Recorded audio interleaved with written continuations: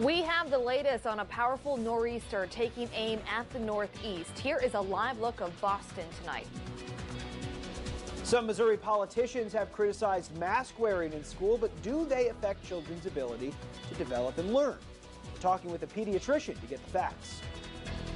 And I'm tracking some mild temperatures over the next few days, followed by a big storm that could impact us next week, giving us rain, possibly some wintry weather. I'll show you the potential impacts coming up. ABC 17 News at 10 on KMIZ starts now. Parts of the Northeast are bracing for a potentially historic and dangerous winter storm. Thanks for being with us. I'm Lucas Geisler. Here's a live look at a snowy New York City. You can see it there, starting to come down. And I'm Deborah Kendrick. We will have more on the nor'easter and its potential impacts in just a few minutes. But first, here in mid-Missouri, winds have slowed, but bitter temperatures continue to hang over the area. We'll shake off some of the cold this weekend before our next chance of winter weather arrives by midweek. Storm Track Chief Meteorologist Jessica Hafner is keeping busy tonight. She's tracking it all for us. Hey, Jess. Yeah, already starting to see those cold temperatures settling in across mid-Missouri. We are down into the single digits across northern Missouri, down to about 10 right around Macon. Down to 18 right now in Columbia. Jefferson City, one of the cold spots as well, dropping down right now to 13 degrees. We're about 14 in Fulton. This is right where we're going to stay going into the morning. Low to mid-teens across the area with clear skies as high pressures overhead. We're going to see light winds tomorrow in the morning, but it should pick up a little bit into the afternoon. From the south, though, that'll send us into the 40s to around 50 degrees. So hopefully you can get outside and enjoy that.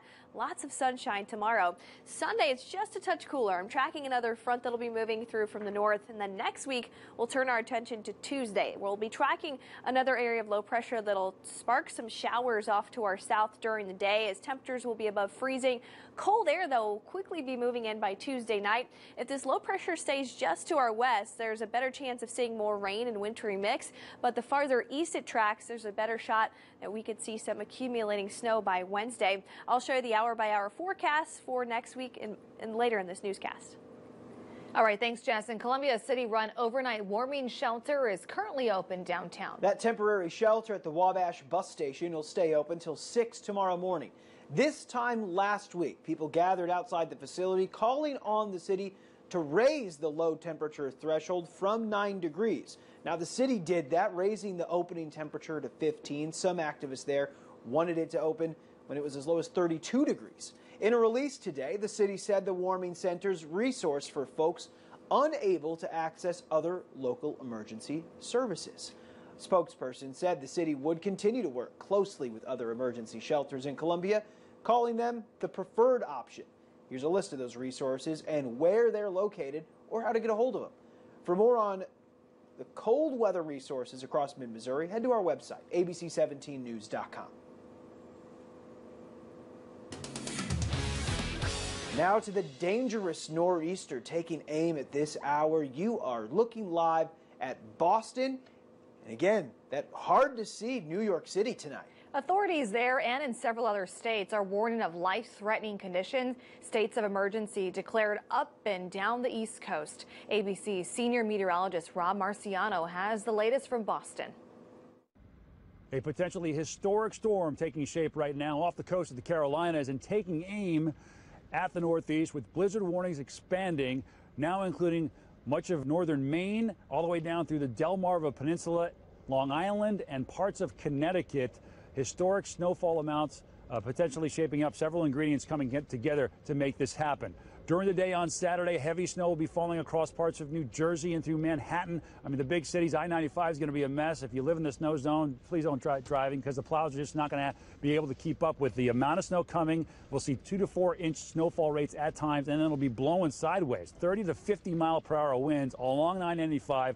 Higher than that amounts across eastern New England and the Cape. That's where we'll see the power outages. That's where we'll see the heaviest snow because this thing will bomb out. It will rapidly intensify during the day tomorrow, and eastern New England will get the brunt of it. A good swath of 6 to 12 inches of snow slicing across parts of New Jersey, Manhattan, up through central Connecticut and Massachusetts, but 12 to 24 inches plus across eastern Massachusetts. Areas just outside of Boston here could easily see 30 inches. The mayor of Boston declaring a snow emergency. We're going to be digging out of this storm throughout the day on Sunday and then into next week. Rob Marciano, ABC News, Boston. Now, for her expert take on the system, we're going to go back to Storm Trek Chief Meteorologist Jessica Hafner. And just like we've been hearing, blizzard and winter storm warnings are in place for almost all of the Northeast and New England. So we were chatting earlier, when was the last time that area saw something like this, and how does it compare? Yeah, so typically we see a couple of nor'easters, or at least these types of storms, a couple times per year, but we usually don't see them at this strength, maybe once every couple of years. The last time we had one this strong was actually just about 1 year ago, where parts of New York and Boston got 18 to 24 inches, some of those same locations under the gun already. I want to show you the radar too, where we're starting to see some of that snowfall coming down. As you saw at the top of this newscast, already seeing some snow in Boston and parts of that in New York as well. Typically, we see a nor'easter. It's within about 100 miles of the east or west coast of the Atlantic. They usually intensify a little bit more as they get closer to New England and bringing heavy rain or snow, high winds, and coastal flooding. Again, we have these a couple times a year, but usually not this strong. This is what we call a bomb cyclone. It's all about the pressure drop, and they're classified by a 24 millibar or higher pressure drop within the center of that storm in a 24-hour period. So it's kind of like a hurricane when it rapidly intensifies from a Category 1 to a Category 3 in that 24-hour time frame. It's a lot of power there Yeah. in those storms. I mean, it's interesting to think about them like as hurricanes, like in those wind speeds too. Let's talk about Boston specifically. It's going to get a lot of the impact here, at least expected to. No stranger to snow and cold, if anyone is from that area originally. You expect it, but 2 feet, Jessica. How does anyone even prepare for 2 feet of snow? Well, it's hard to wrap your mind about that because Right. typically here in mid-Missouri, we're only seeing a couple inches at a time, but already starting to see the impacts there in Boston. There's a live look right now. Some of that snow starting to come down. National Weather Service put some of these advisories and warnings out over the last couple of days, so they've had a few days to know this is coming. It's going to have a big impact, and all the transportation departments knew this was coming. And of course, those early heads up always helpful in these situations. Okay, Jess, one more question here. So the wind, we've been talking about the wind and how powerful it's supposed to be, 80-mile-per-hour gusts in some areas. Can you talk about the impacts that the wind can bring after the snow is done? Yeah, so typically when we're thinking of that strong winds, we're talking tropical storms, hurricanes, or even thunderstorms, and those are usually sustained or at least isolated wind gusts. These are sustained winds. They're going to be impacting areas that have had several inches of snow, and the type of snow is going to be fairly light, that really light, fluffy snow, so it's going to make it tough to see. Visibility is going to be a problem on the roads even after the storm has passed. So good advice from officials in those local areas to stay home. Another thing people are going to have to deal with are the wind chills as I advance this into the day tomorrow. Anywhere from 15 to 20 degrees below zero are the feels-like temperatures after the storm passes. Oh, goodness. Okay, Jess, thank you. We're going to give our viewers another live look tonight. Here is that, again, New York City skyline. You can see that snow coming down. ABC 17 News will keep an eye on this storm all weekend long, and we'll bring you updates on air and online.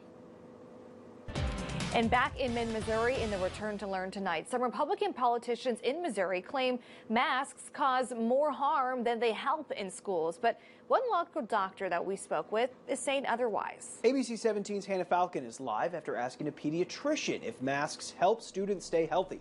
Hannah, mask mandates in schools, it's been a hotly debated topic recently. Deb Lucas, one person that is very much against mask mandates is Attorney General Eric Schmidt, and he claims that these masks are causing mental health and learning problems in students. There's no data to support it. Masks are, in fact, ineffective, but we are learning more now about the psychological and social and learning challenges that come from these sorts of policies. After Attorney General Eric Schmidt filed 45 lawsuits against Missouri schools for active mask mandates, including Columbia Public Schools and Jefferson City Schools, many have wondered Do masks have a negative impact on children's learning and mental health? No, it doesn't slow down children's development. Dr. Kristen Soul works with autistic children. Soul told me that most children don't have problems wearing masks, but some on the autism spectrum may be uncomfortable with things touching their faces and need extra help with masks. In those cases, then that child and their family should be working with their teachers and their therapists to see what makes sense to keep that child safe. Schmidt points out the rise in mental health issues since the beginning of the pandemic. Got psychological issues, got mental health crises on the rise, especially for teenagers. And so this stuff has to stop. But Soul says children do better mentally when they're able to attend school in person. So we know we got to keep them in school, but now we also have to think about how do we keep them physically safe, and trying to reduce the number of infections in our communities, a really important thing for all of us to think about. And masks are one way to do that. Columbia Public Schools' temporary mask mandate is set to end next Friday. We asked CPS if they would extend the mask mandate, and we were told that the superintendent would make that decision closer to the expiration date. Reporting live in Columbia, I'm Hannah Falcon, ABC 17 News. Hannah, thank you. Jefferson City Schools' mask mandate will end when schools move out of the yellow protocols, which can be tracked on the district's online COVID-19 tracker.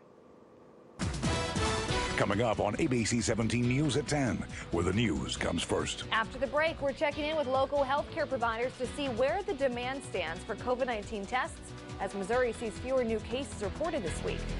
And in recent weeks, we've seen several cases of officers getting hurt or killed while on duty. We're digging into the data, and we have an update on 2 officers hurt near St. Louis. And I'm tracking some mild temperatures over this weekend, but we do have an impactful storm heading our way next week. I'll show you the updated future track coming up.